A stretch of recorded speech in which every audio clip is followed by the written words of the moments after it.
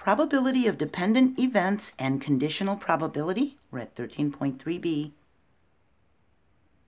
We have one previous video for this lesson. It was 13.3a, and we talked about independent probability. You can check the description for that video and for a link to the high school geometry playlist if you need it. Events are dependent if the occurrence of one event does affect the probability of the other. So as we discussed in the previous video, picking a card and replacing it into the deck, then picking another, is independent because we replaced the card so the deck was full again. But picking a card and not replacing it to the deck, then picking another, is dependent because there is one less card in the deck. So here we have our bag of gems again. There's two pink ones and a blue one in the bag. If we pick a gem from the bag, don't replace it into the bag before picking again, the probability will be different. The probability of the color we pick is dependent upon the previous outcome. If we pick a pink one, we've got 2 out of 3 chances of getting a pink one, don't we? And we've got a 1/3, 1 out of 3 chance of getting the blue one. So if we pick a pink one out of the bag and we don't replace it, we keep it out here, and then we pick again, now the probability of picking pink again will be half because there's only 2 left in the bag. That is dependent upon what we picked the first time. So here's a tree diagram that shows the probabilities for choosing 2 gems from a bag containing 2 pinks and 1 blue. The first time we pick, we've got 2/3 chance of getting a pink. We've got 1/3 chance of getting a blue one. If we pick this pink one, we now have a 50% chance or half probability of getting a pink because the one pink is already out. So now there's just a pink or a blue, isn't there? So now we've got a 50-50 chance of getting a pink or a blue. If we pick the blue, now the blue one's gone. There's 2 pinks left, see? Just these 2 pinks would be left. So we would have a 100% chance of getting a pink now because we took the blue one out. Or we could say the probability is 1 because it's definitely. And we'd have a 0 probability of getting a blue one again because we took that 1 blue one out. See?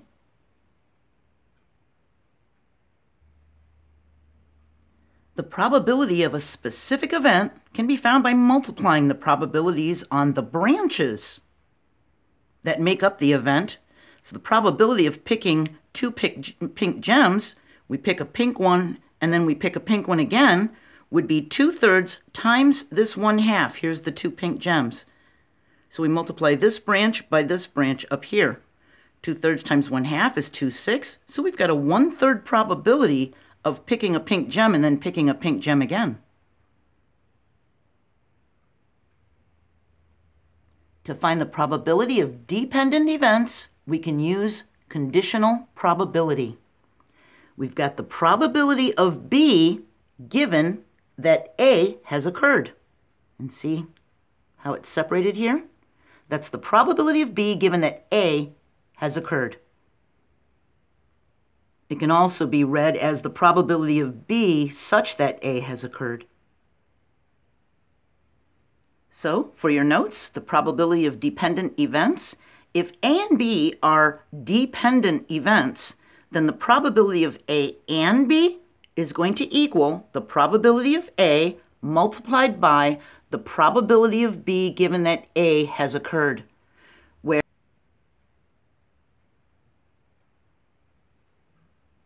We can find the probability of dependent events.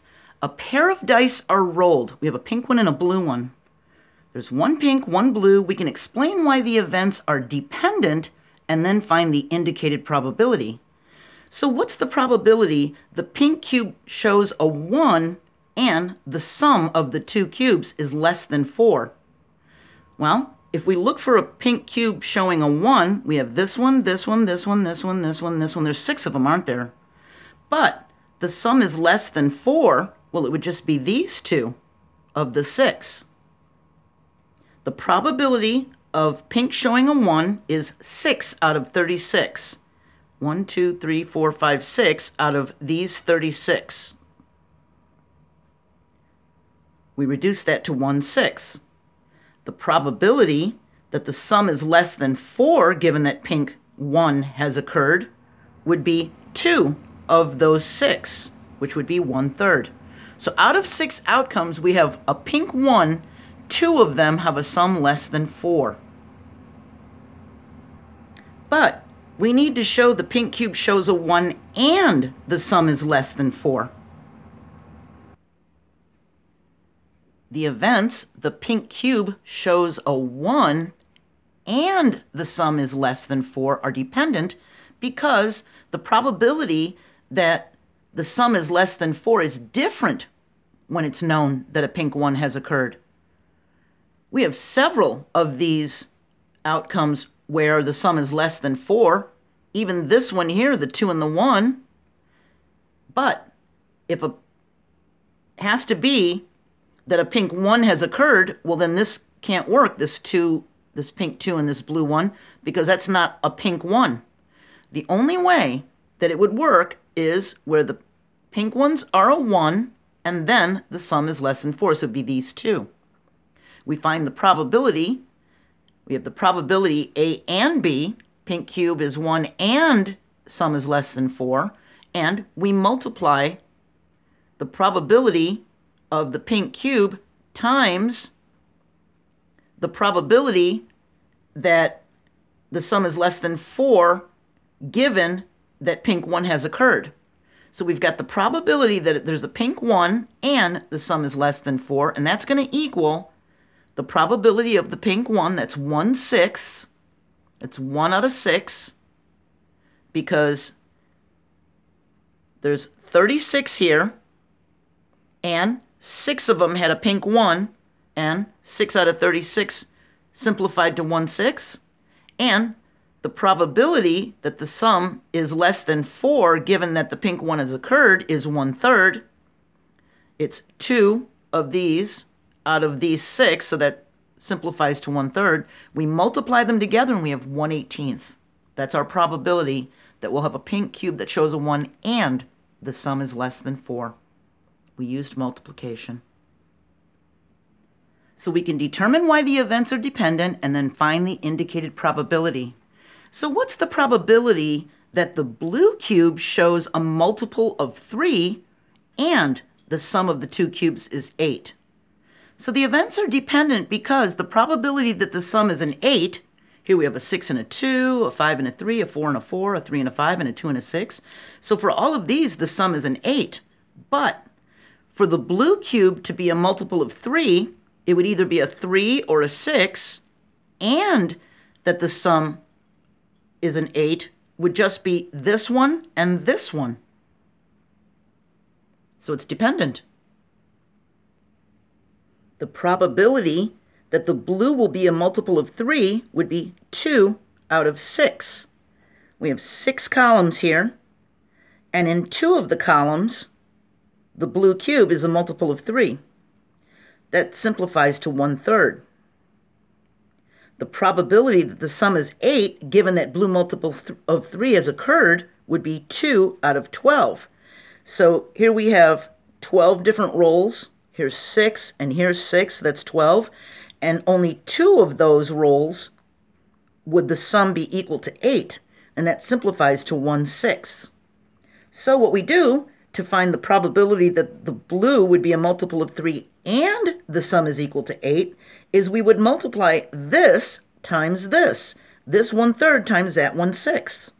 We'd get 1/18, which is 2 out of 36 possible outcomes. There's 36 possible outcomes here, and this one, these two are the only two where the blue is a multiple of 3 and we have a sum of 8, and that simplifies to 1/18.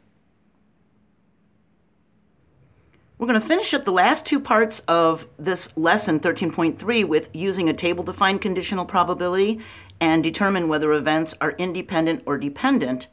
And I'm going to have a link to my Algebra 2 Chapter 15 playlist that talks about probability and multiplying probability and Pascal's triangle and binomial theorem and all of that stuff if you need it. So I hope to see you in the third part of this lesson, and we'll talk more about conditional probability. Have a great day. Bye.